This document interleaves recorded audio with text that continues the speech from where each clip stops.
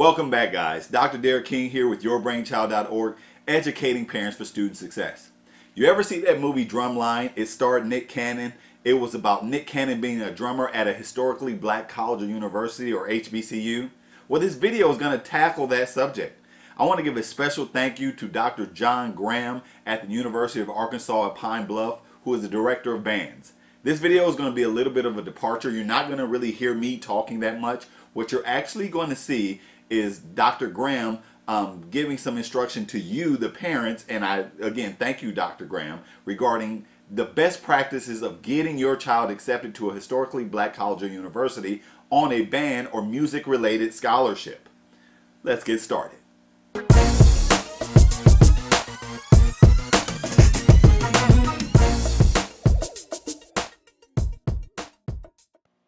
In describing the excitement and vigor that ex-slaves had for learning, these powerful words were written. Few were too young and none too old to make an attempt to learn. Booker T. Washington. Hi, I'm John Graham, Director of Bands for the University of Arkansas at Pine Bluff. I'm here at the Black College Expo in Los Angeles, California at the Convention Center. And I'm sitting here, I have the privilege of being in the midst of several students here. What is your name? Kayla. Michaela? Kayla. Kayla, and what do you want to do when you go to school? I actually want to do crime scene investigation. Crime scene investigation, that's excellent. What is your name? My name is Queen. Hi. Hi, and what do you want to do when you go to school? I want to become a music teacher. You want to become I want to go to music education. Music education, and who do I have? Isaiah. Isaiah, what would you like to do? I want to be a doctor. A doctor. And one of the things that that I get the privilege of doing as director of bands, I have a band of about 275 students. We have a wind symphony, 2 concert bands, jazz ensemble, and small ensembles, and a marching band that has all of these students involved in it. One of the great things is we offer scholarship money, over $1 million, for students to be a part of our band. And as you can see, these young people have different interests. All of our band students are not necessarily music majors. And a lot of times we as teachers and educators don't realize that in our avocations of what we do, our hobbies and the things that we do for fun can also be a source of revenue and income. Because our students on our campus are involved in every aspect, in every degree area, and they do not have to have a band, they don't have to be a music major to earn a music scholarship. We're able to bring in a lot of students from a lot of different areas. So a marching band is made up of not just music, or as we like to call them, band geeks. They're made up of students who enjoy music, for performance, different styles of music, and they get to come to college and be part of a group. Here's the central thing that we also have found. Studies have shown that when students go to college and they're involved in any type of extracurricular activity, whether it's basketball, choir, or in my case, the band, they are more likely to stay and get their education. And why? Because it gives them a sense of belonging. It helps them, it gives them a sense of family when they're not in school. They have a friendship. And on a Friday night, mom and dad, you know where they are. They're going to be at the football game, they're going to be at the basketball game, and it gives them wholesome fun.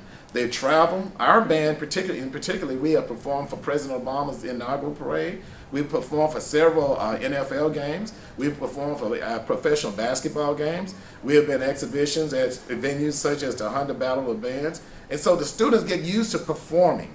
They're getting used to being in front and with pressure and meeting deadlines and self-organization, which is one of the major facets that we have found that students lack in their studies, which causes them to unnecessarily fail. Our students are bright, they're brilliant, they're very capable, but having an organization to become a part of that requires study habits and organization can help them really with their own personal self-actualization and the understanding that they can have goals. So regarding SAT, GPA, those type of things, what should the students' target be? But let's talk about preparing for college. The GPAs are essential. A lot of times students will have weighted GPAs or they'll have a standard GPA. We like to look at what is the raw score. So students scoring within we know that there are average students who we call late bloomers who may have the mid from 2.5s and up. That's fine, and those students can sometimes do their best work in college. Everybody wants to see that 3.5, 3.6, 3.7, 3.8. We push them toward that. But we also cannot overlook those students with the 2.5 who are late bloomers. The ACT, SAT scores, our school in particular, we look at ACTs. The SAT certainly is a measure that universities are using, colleges are using. 24s and 25s, yes, those are important, but they are not necessarily true indicators on a student's worth and what they can do.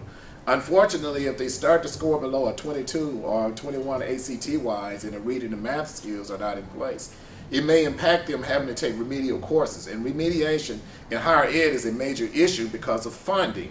Students have to have financial aid to help them assist going to school. Now, let's talk about the band audition. Scales. On wind instruments, scales. All of the 12 major scales, full range of the instrument, and they should be played like you're a professional. You want to play those scales, you can go on YouTube, you can get some lessons, and you can play those scales as fluent. It should sound like you're talking, carrying on a conversation. An etude, which is a study on your instrument that demonstrates your ability to play that instrument at a high level, designed for your instrument, is important, and a solo. Those are two indicators that we use, etude or solo, and the scales that we as band directors listen for.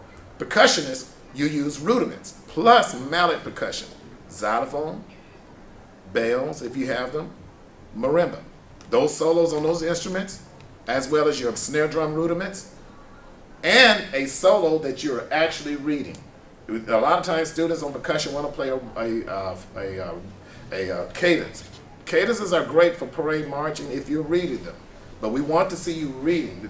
Again, going back to education, literacy in music is very important on our level because that means we can teach more music, and the students really do much better who are musically literate in their other courses, such as they're in any course that requires quite a bit of reading comprehension.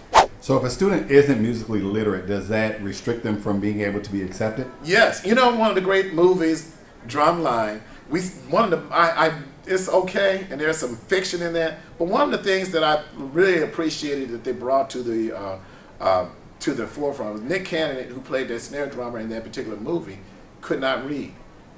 Reading, this is university playing, and I implore all band directors to be sure that your students are musically literate, that they can read music, because it's, you know, we don't teach a lot by rote in college. We can take you from a certain point, but reading, being musically literate is very important, and in particular percussion, there are so many, so it's very competitive, and so we really want them to do well there. All right, well, thank you very much. So this is John Graham, Director of Bands, University of Arkansas at Pine Bluff, wishing you well, and go Lions. Well, I hope you found that video helpful. One of the questions that you may have after watching that video is, do I have to be African American to attend an historically black college or university? No. In fact, it might be a little bit easier if you're a non-minority to get accepted at a historically black college or university simply because of the racial makeup of the school. There are 107 historically black colleges and universities, you know, with a wide range of majors from law to medicine. I invite you to go ahead and find out, you know, which one might be a good fit for you. Question of the day. How did this video help you? Do you have any other questions regarding historically black colleges and universities, how to get a band scholarship, how to get a music related scholarship, or anything of that nature? Again, thank you so much for watching this video. If you haven't done so already, please go ahead and click the subscribe button. That way you don't miss any of our Sunday or Thursday updates. Don't forget, if you have any questions, please go ahead and put them in the comment section. Share this video with a friend. Give me any comment, and don't forget to like it, and I'll see you next time.